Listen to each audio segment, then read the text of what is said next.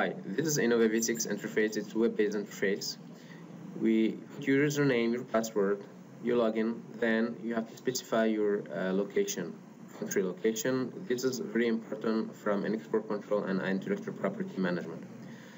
The first thing that we have to define in Enovia V6 is what we call the organization structure, in which we define the company, the business units, the subsidiaries, the people, the locations, the programs, and the projects.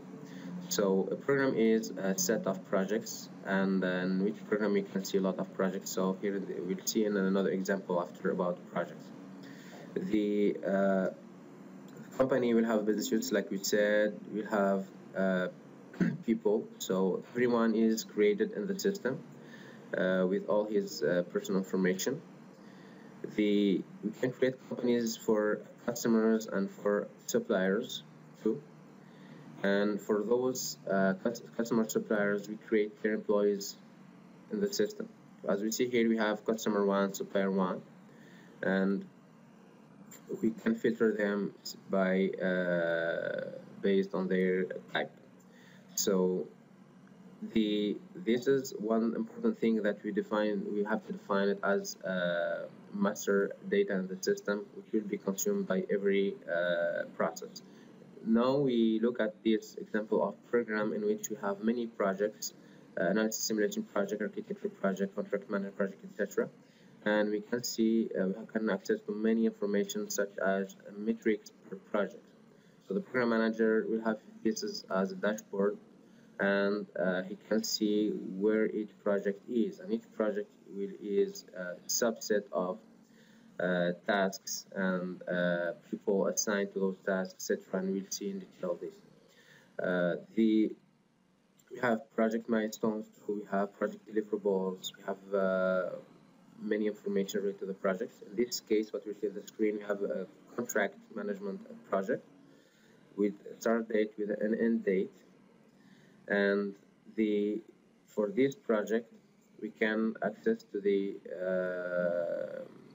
properties, we can have a schedule, a project schedule. We can see a lot of information. Let's see the example of the architecture project. In this Power View, what we call Power View, we have many information such as this example of every design phase, detailed design phase. Those are key tasks or gates defined here. We can access to many information like meetings, cost information, schedule, Gantt chart, etc. Here what we'll be looking at is the schedule of the project. We have exactly a similar view like MS project, in which we can see the different tasks and the deliverables within the project. And this is live connection to the deliverables of the project. But we're talking here about a unique database, so we don't need to enter manually those information to generate the Gantt chart. Is automatically generated by the system. We have a connection integration with the MS project, so we can export the project to the MS project file and have a bidirectional connection. So in this example, when we have Microsoft project, it's connected directly, and we can log out. It's connected directly to Enovia, and if we change anything in MS project, it is automatically pushed to Enovia. We can have project folders, or what we call them workspace folders. We use them to reorganize the data. So this is usually seen in all basically the project management tools.